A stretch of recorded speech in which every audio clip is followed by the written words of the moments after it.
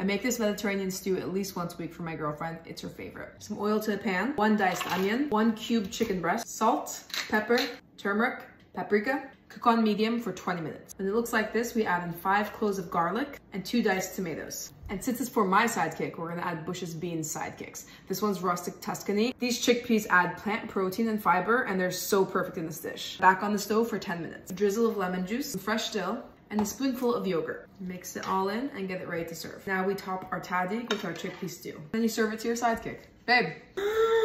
My favorite. Wow, the tables have turned. You guys gotta get in here. Look at this. Ooh, so good. We're eating good in this house. You better believe it.